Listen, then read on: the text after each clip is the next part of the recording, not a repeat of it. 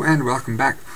So in this exercise, we're going to look at a common application of this concept of combinations, or specifically counting combinations, in the context of a lottery. This is effectively how lotteries are working. You have you buy a ticket, it's got a set of numbers on that ticket, and then the lottery officials, they draw some numbers out of a drum full of numbers, and you need to match, or you're hoping that the numbers that are drawn are the same as the ones on your ticket, right? And then you win thousands or millions of dollars.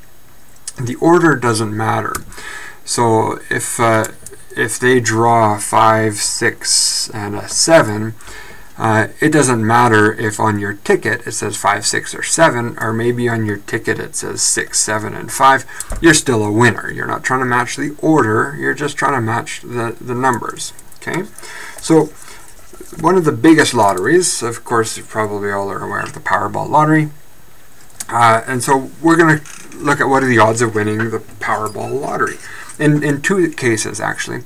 One is before October 15th, where they had one particular method of drawing the numbers, and then they changed the odds of winning after October 15th. So here we'll produce two columns here. So this is going to be before October 2015 and after October 2015, and here we'll just look at how your odds of winning have changed as a result of this change in the way that they've set up the game.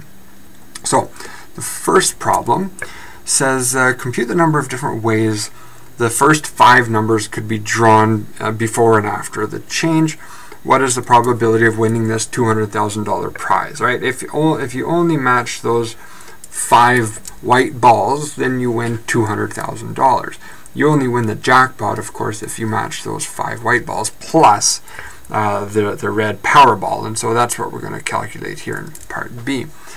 So in order to calculate the probability of winning that $200,000 prize, we need to figure out how many different ways, so this is going to be before October 2015, how many different ways can those 5 white balls be drawn from the drum of, here we have 59 balls in the drum, and we're drawing 5 of them.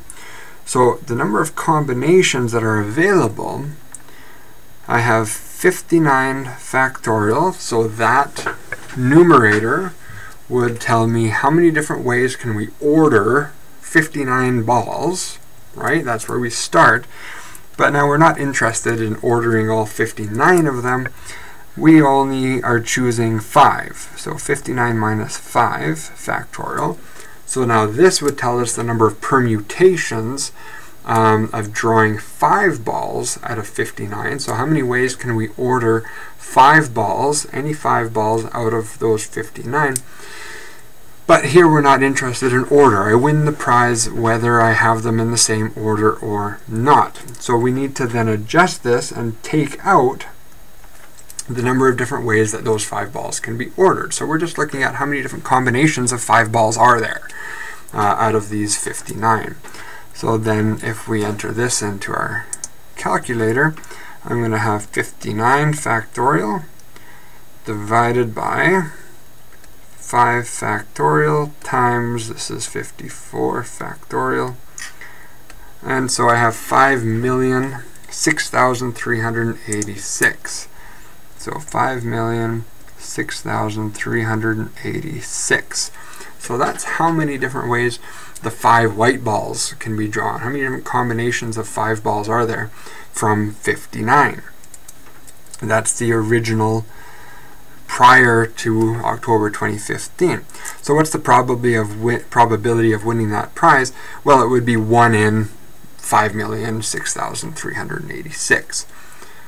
After the change, so then in October 2015, so now let's see, they've increased the number of balls from 59 to 69. So how does this change our probability of winning this $200,000 prize? So before October No, sorry, this is after now. After October 2015. How many different combinations of 5 balls can there be from a set of 69?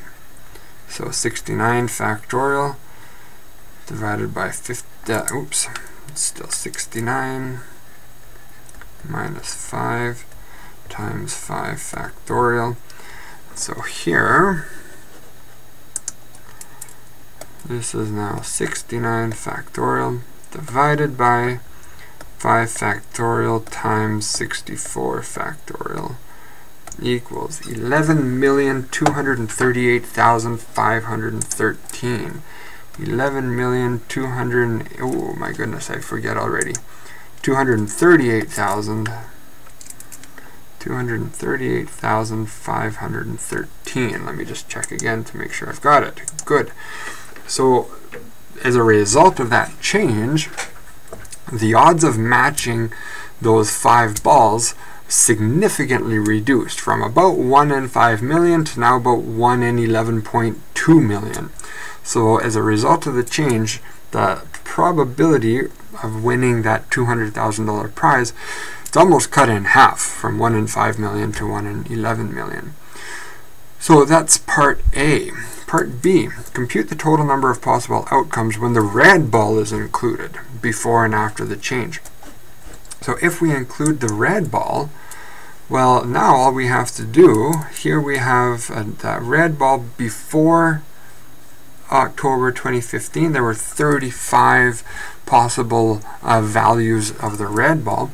So in order to calculate that, well, I have 5 million different combinations of white balls, times that by 35, because that can now match with any one of 35 red balls. And so now this gives us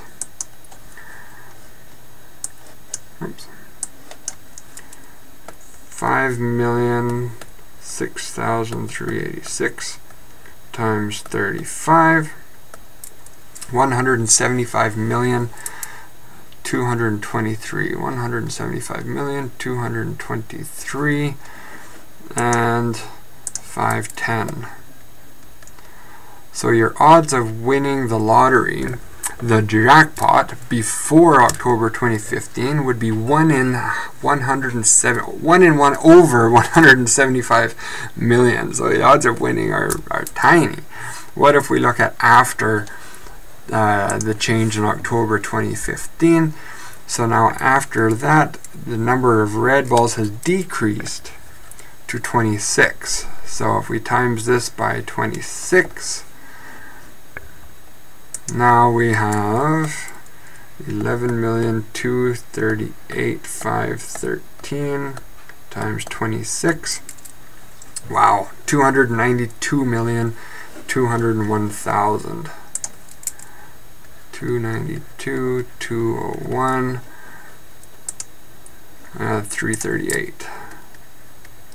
So as a result of that change, they've significantly reduced the likelihood of winning both the $200,000 prize and the jackpot. It's become significantly harder now to match those balls that may come out.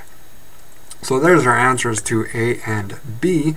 Now, what if, let's just imagine a scenario in which the player had to match not only the numbers on the 5 white balls, but also have them in the correct order.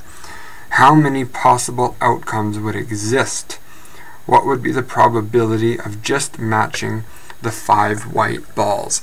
So now we're looking at what are the different permutations of those 5 white balls. So if we were to consider the permutations, all I'm going to do, I'm just going to tweak these formulas a little bit because the calculations are similar. So here now this is going to be permutations. All I need to do is eliminate this 5 because we're no longer adjusting for the order, because now in this fictional scenario order matters. So now the number of permutations before the change in October, 59 factorial divided by 54 factorial. 600 million 766. 600 million 766 320. Wow. So it'd be pretty hard to win even that $200,000 prize if we were to adjust this formula for permutations after that change. And now we're going to have, let's see, 69 factorial divided by 64 factorial. Oh, 1 billion, my goodness. Let's just call that 1.3 billion. So it's a good thing you don't have to match the order, because if you did, your odds of winning are, you're probably better getting struck by lightning a few times in one day. I don't know. So there you have it. That's there's how we can calculate probability of winning a lottery based on this concept of combinations. So hopefully this helps. Hopefully this makes some intuitive sense into how to calculate these values and how to use them to obtain probabilities. Okay, thank you for watching.